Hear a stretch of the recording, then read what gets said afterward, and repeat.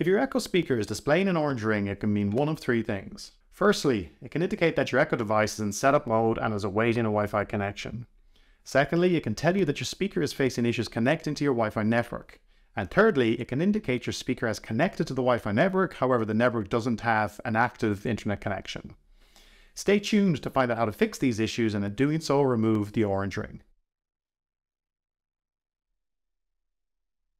Hey, this is Daniel from Smart Home Perfected. In today's video, we'll be discussing the Alexa orange ring and ways to fix it if you're having difficulties. If any of these tips help, it'd be great if you give the video a like below and subscribe if you'd like to get notified of more smart home content. It helps us grow our channel and reach more people. To help out other viewers, by all means leave a comment below and let us know what worked for you and what didn't. I've had to set up and reconfigure Wi-Fi on my various Echo speakers multiple times through the years, so I'm well used to seeing the orange ring. If you've already set up your Alexa device, you can skip the first scenario using the chapters below. Alright, let's jump in. So, the first time you'll see the orange light is when setting up your speaker. The initial setup process for your Echo device is pretty straightforward. So firstly, as you can see, I've plugged my speaker into a power outlet using the cable provided.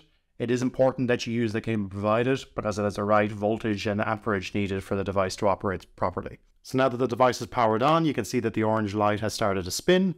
So I open up my Alexa app, which I downloaded from the Google Play Store, or you can also download it from the iOS App Store. It is recommended to stay close to the speaker during setup because particularly if you're going to use Bluetooth, it needs to be, your phone needs to be quite close to the speaker. So at this point, you might get a pop-up to say an Echo device is ready for setup. Again, that's based off Bluetooth and the nearby devices setting on Android being enabled. If not, then you'll need to follow these steps. So you go to Devices. You click on the plus icon and you click Add Device. From here it says which device would you like to set up. So we are setting up an Amazon Echo. And then this is an Echo Dot 3rd gen. These instructions work for the 5th gen, 4th gen, etc. So allow location, it's best to enable this setting. So is your Echo plugged in? Yes it is, and the orange light is spinning. Searching for device. And then it's able to recognize the device. So from here it searches for new Wi-Fi networks, or if you've already previously saved Wi-Fi network, it searches for that and it won't need the credentials because it'll already have them plugged into the system.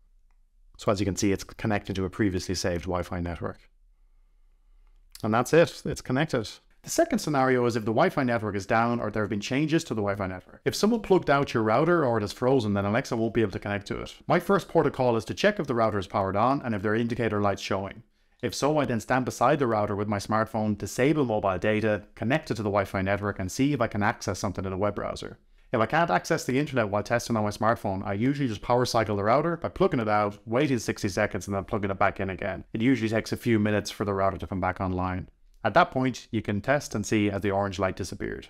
If there have been changes to your Wi-Fi network, such as a new network name, a new password, or even a new router, then the connection to Alexa will break. To fix this, you need to set up Wi-Fi again on the Echo speaker. So for this, you go to the Alexa app, click Devices at the bottom, then click Echo and Alexa at the top, which then loads the list of Echo speakers and displays that you have. You click into the Echo speaker that's causing you issues, and then you click Wi-Fi under Status, or you can go into Settings at the top right and click Wi-Fi Network. Then this loads the settings where you can see Wi-Fi Network, and then you can click the Change button. From here then you need to press the Action button on your Echo device for 5 to 15 seconds, depending on which generation of Echo you have, at which point the orange light will then spin. So then you can click Yes. It will then search for the Wi-Fi network. Because you're changing the Wi-Fi network, it's not going to try to assign itself to the pre-existing Wi-Fi network, so you'll be able to select from the list. You'll then be able to enter the password, and then that should be it. You should be connected now to the new network. If you see the orange light once in a while, which then goes away by itself, it's possible your Echo speaker has a weak Wi-Fi signal and is at the limit of its range. Or there may be too many devices on your network causing congestion.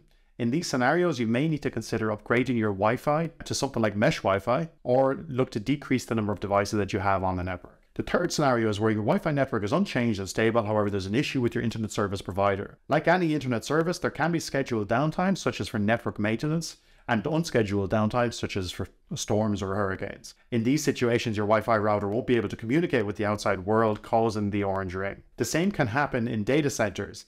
Alexa is run by Amazon Web Services, and every now and again, AWS can hit a snag and there can be unscheduled downtime.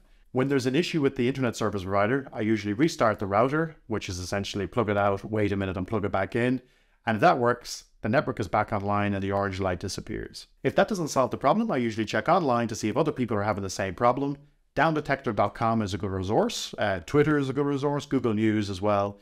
You'll be able to search and see if other people are having the same issue at the same time. And then if they are, and it is the ISP that's at fault, it's usually just a matter of waiting until they come back online. You can always contact them to try to get an ETA of when it'll be back. So there you have it. Hopefully these instructions solve the spinning orange light on your Echo speaker and help you get back online. The yellow light can sometimes be mistaken for the orange light, so if none of that worked, then check out our yellow light video where we talk through the troubleshooting steps for that. As mentioned earlier, if any of these tips helped, it'd be great if you gave the video a like below and subscribe for more next videos. And to help out other viewers, leave a comment below, let us know what worked for you and what didn't. That's great. See you in the next video.